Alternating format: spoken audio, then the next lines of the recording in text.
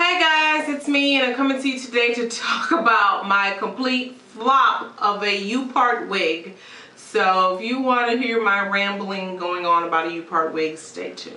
Okay guys, so I decided to jump on the bandwagon and go and make me a U-part wig, and I was going to make it out of this hair. Well, I guess what you get from what I'm saying, I didn't get to make it out of this hair. I did go to Sally's and I purchased the bag, the correct cap. And this is going to be a lesson for all of you guys that's going out there to plan on and want to make one for yourself.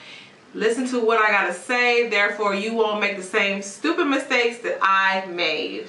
So I got home and decided to make the U-part wig, and I put the cap on my head, and with the cap I marked out my U for my closure. I marked out where my temples were going to be.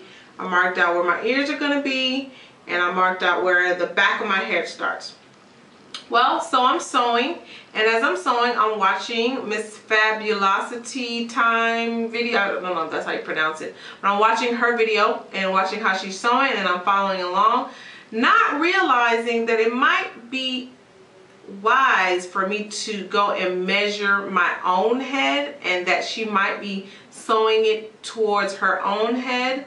So I sewed it and I completed the wig. And so here's a picture of the wig after it was completely done.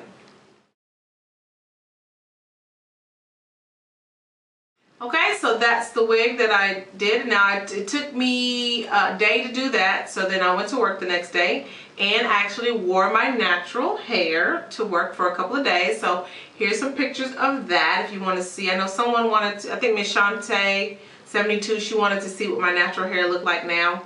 So this is what my hair looks like now.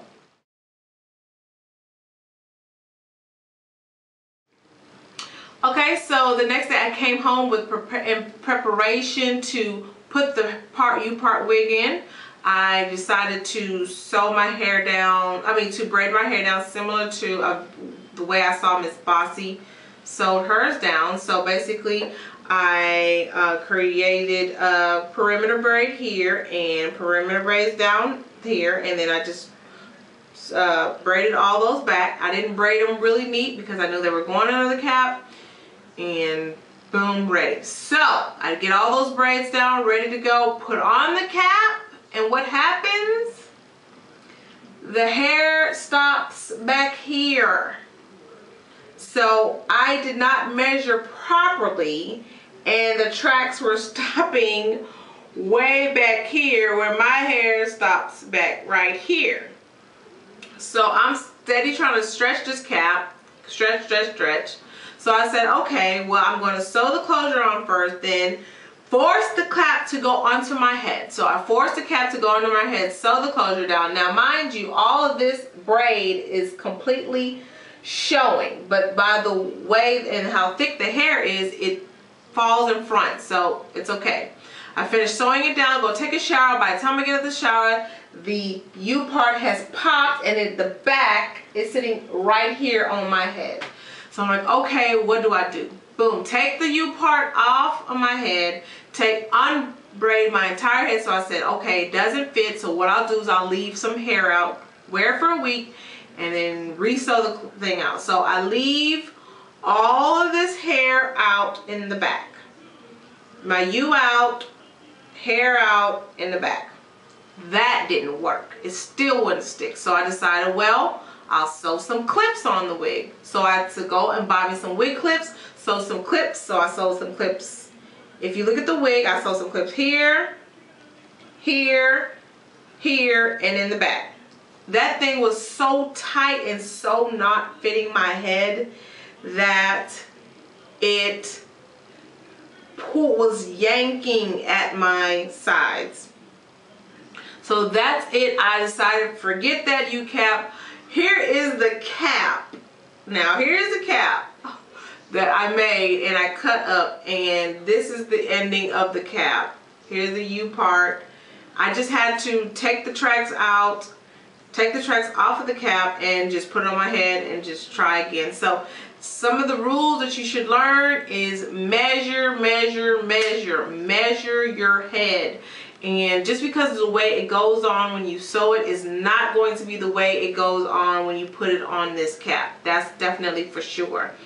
Not only measure, I would say throughout the period of sewing the cap, come back and try it on and make sure everything is lining up appropriately. So that way you won't have this going on like I did. The last thing I say is I cut the U too short. So when you measure your U and you see where it's supposed to go, I would say put one more track on the inside just for safekeeping. Also, to hide the track that goes around the very end of the U, I would sew the track around the bottom and then fold it over so that way it automatically hides the U and it makes it look like the tracks are coming out of your head. And then last but not least, if you can go without cutting the stretch band, like I cut up the stretch band on it because just trying to make it fit. If you can try to sew down to the stretch band and not cut the stretch band that's on it, definitely do that. So this video is about what not to do when making a U-part wig, and hopefully next time I will make a successful U-part wig. It looks good, but it just did not fit my head to complete. Alright, so that's pretty much it. If you guys, so that's pretty much it. If you guys want to see this look, I did do a video on this look, so search through. I guess I could put it at the bottom bar, but that's pretty much it for me. That's pretty much it for me, guys. So if you have any questions, feel free to ask me. Other than that, thanks for watching. Bye.